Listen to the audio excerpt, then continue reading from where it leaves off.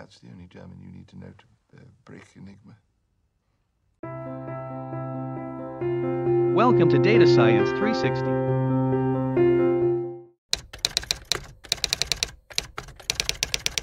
During warfare, one of the key aspects of communications is the ability to transmit messages with high secrecy and security. Within the military, Germans developed a new machine.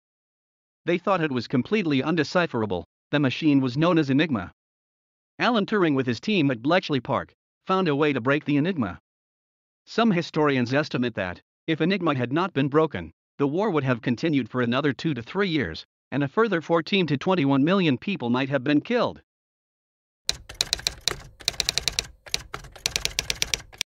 As the father of computer science and artificial intelligence, as well as war hero, Alan Turing's contributions were far-ranging and path-breaking. His work at Bletchley Park, the Britain's wartime code-breaking center, was credited with shortening the war and saving many thousands of lives. Not only did he develop 2 of the first modern computers, but he also pioneered what we know today as artificial intelligence.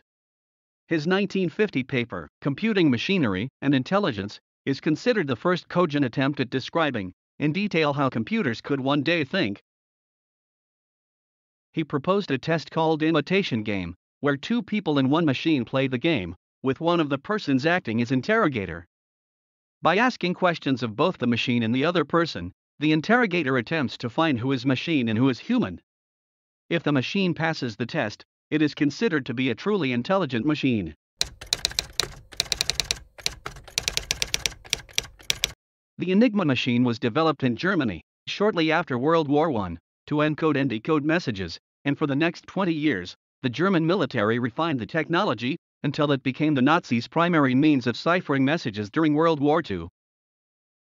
The machines had a typewriter keyboard to input the messages, and a light board that would spell out the encrypted version.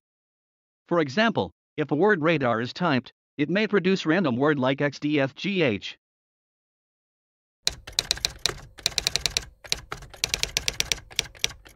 A sender would be given a plaintext message to encrypt.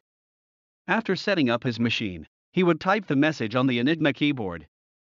For each letter pressed, the lamp board lights up to a different letter, according to a pseudo-random substitution, determined by the electrical pathways inside the machine. The encrypted text recorded is then transmitted, usually by radio in Morse code, to an operator of another Enigma machine.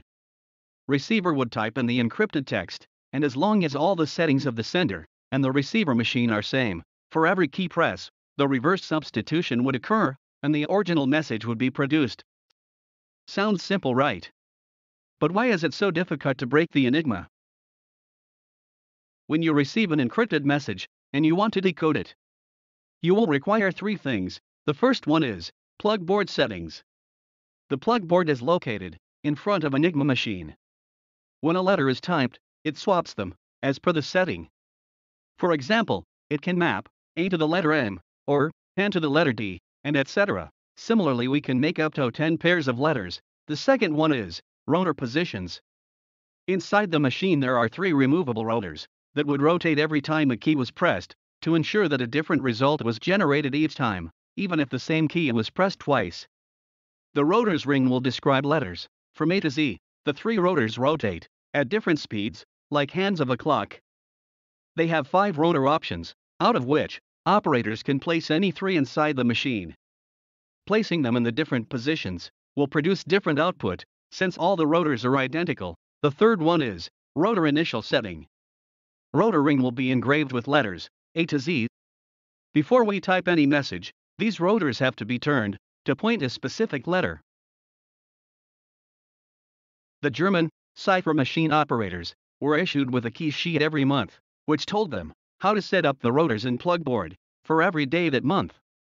Both sender and the receiver would have the same sheet to set up their device exactly same. If someone who doesn't have the sheet wants to decrypt the message, they have to try 159 million possible combinations of each settings in the machine to find the original message. Cracking the Enigma was a near impossible task. Wait till the end of the video to see the math behind this huge number.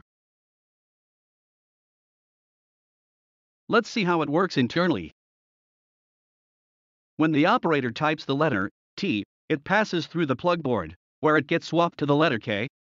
Then it passes through 3 rotors, where it gets changed multiple times, and hits the reflector, and returns back. It again gets changed multiple times, on its way back, and reaches the plug board as letter W. The plug board then swaps it to the letter G, and this letter is displayed on the light board.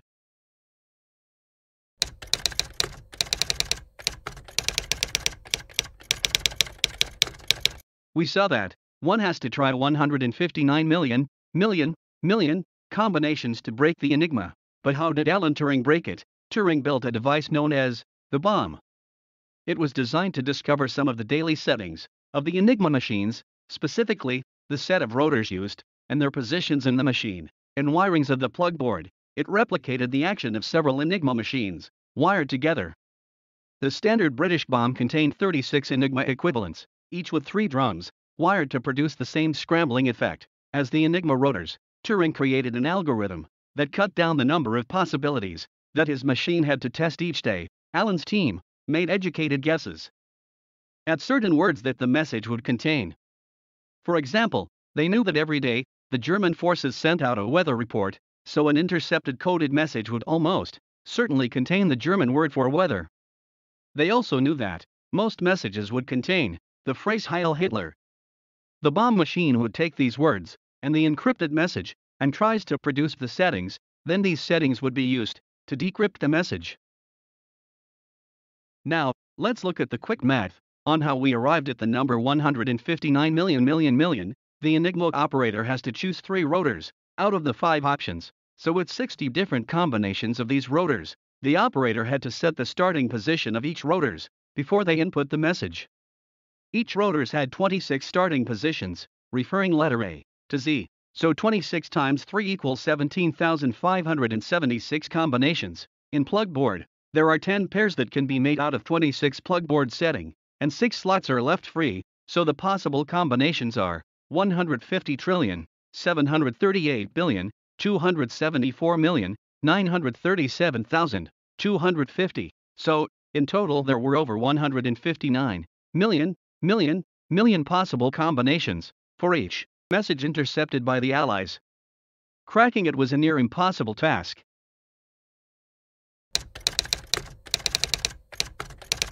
Thank you for watching. You are amazing. Don't forget to hit the subscribe button and like the video.